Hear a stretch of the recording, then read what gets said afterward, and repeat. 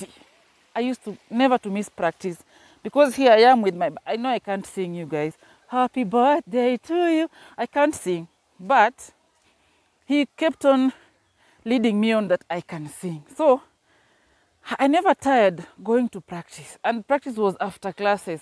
So you can imagine people used to go home and you are left behind to practice. It is the hardest thing when you're in a day school. I was in a day school, by the way. We used to go to school barefoot. Okay, I had shoes, but I was removing them because 90% of my classmates and my friends never had shoes.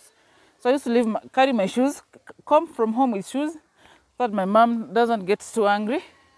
And then welcome back to the channel. So I'm taking you guys for a little walk around my neighborhood, and you can see kids are going about their business, buying supplies for dinner.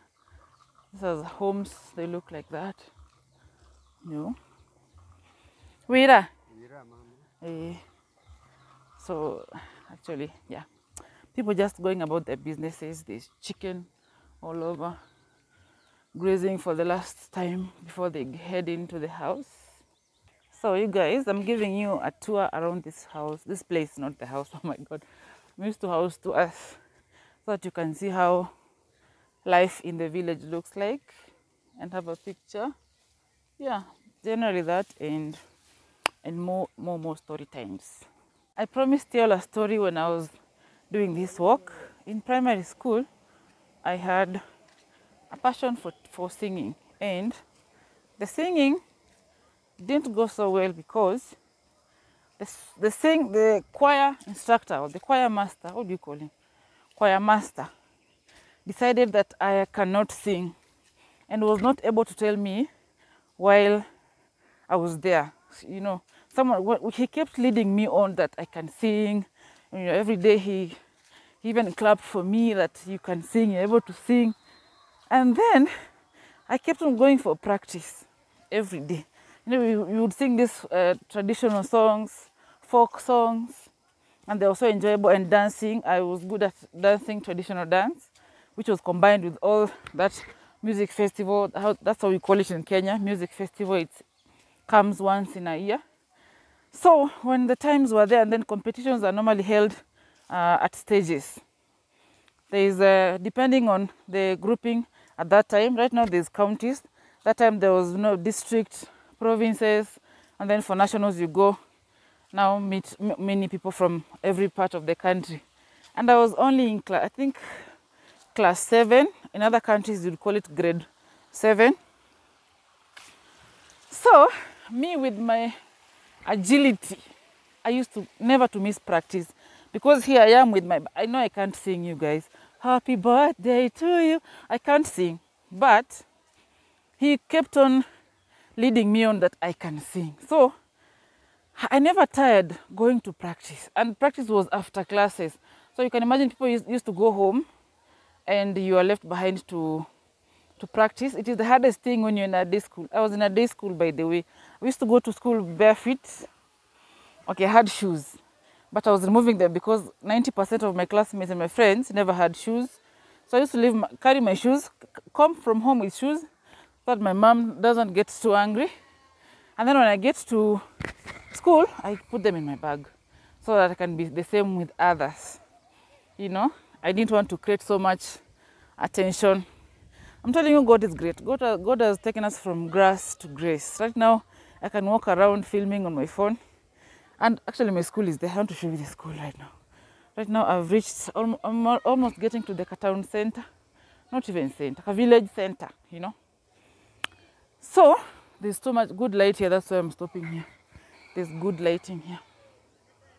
I kept on going to the practice, which was the hardest thing to do, because when people are going home, you're hungry.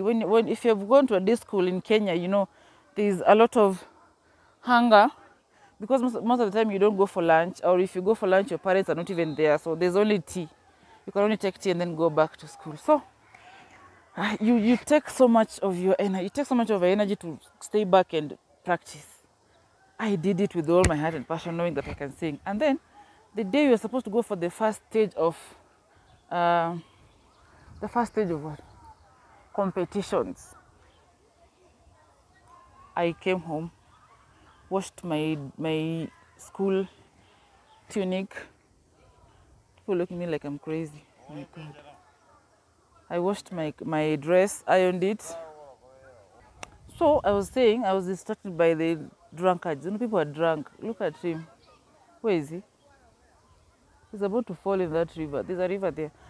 So I came home, washed my tunic dress, ironed it, and enhanced the pleats, you know, the primary school vibe. I know my hair is looking a mess, guys. Oh, don't worry. It's going to be made soon. I'm all over this video, I know, right?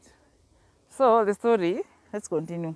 I ironed my tunic dress so perfectly that it was looking so good. And then I had my socks cleaned, my shoes brushed. I had everything. I had things packed, snacks packed for tomorrow. My mom had packed things in my bag. For tomorrow I had, you know, everything that you need to go for practice because you spend the whole day there.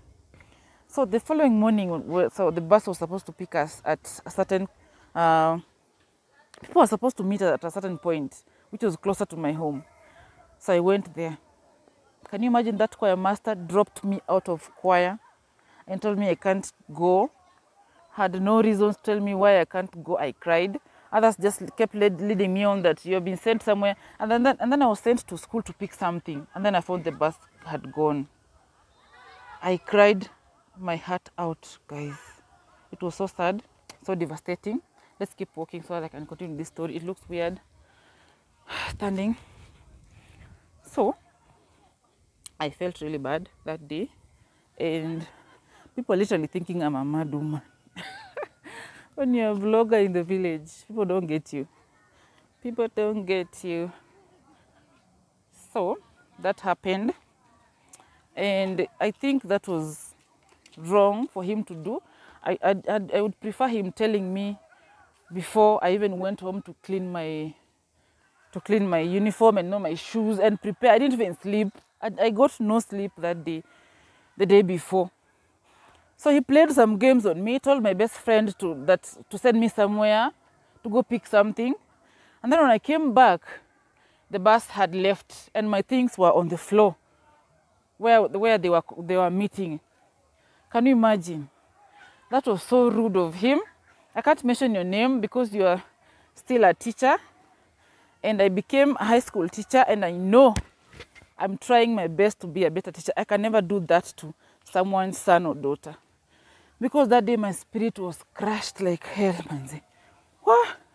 Can you imagine the preparation? I had told everybody in my family that I'm going out. And then it was a day school. For you to go out, it happens once in a blue moon. My goodness. That was so wrong. But I forgive you. I forgive you because forgiveness is the best thing to do. I am a child of God and I believe forgiving is the best thing to do. But I hope you're not doing that to other people's children because they might not have thick skin like mine. I cried for a night and forgot about it.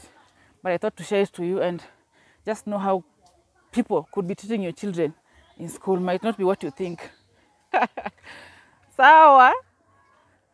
Okay, so I was telling you guys, if you have a daughter or a child, or no matter the age, hata kama ni kadogo, you know, check up on her, talk to them, how are they being treated, because, you know, I am a teacher and I know you have to have your child's interests best at heart. I treat my students like my kids, even though we are almost the same age. I treat them as my kids because I want my child, when she goes to school, people treat her the same way and even better. So you just begin by being good to the people who are around you, and God will make sure they meet the best people when they grow bigger and older. What I was coming to do, I was coming to deposit some money back there at the M-Pesa. You see, we have some supplies for dinner. There's tomatoes, onions, everything you need. You don't have to go to the main markets. Kenyans are sorted. Even in the village, we got markets. So in front there, I'm not going to walk up to there because my camera, the back camera is even worse. So because of light, I'm going to turn around and show you backwards. All right, so you can see where the main center is. So that is where the center is. Can you see back there?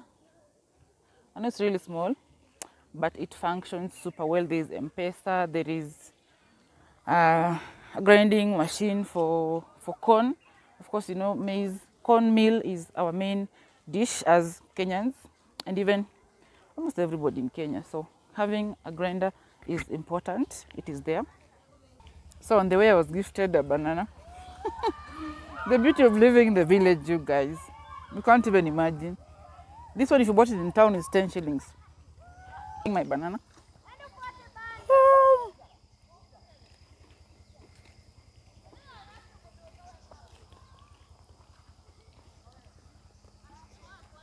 Ooh. Tastes really good.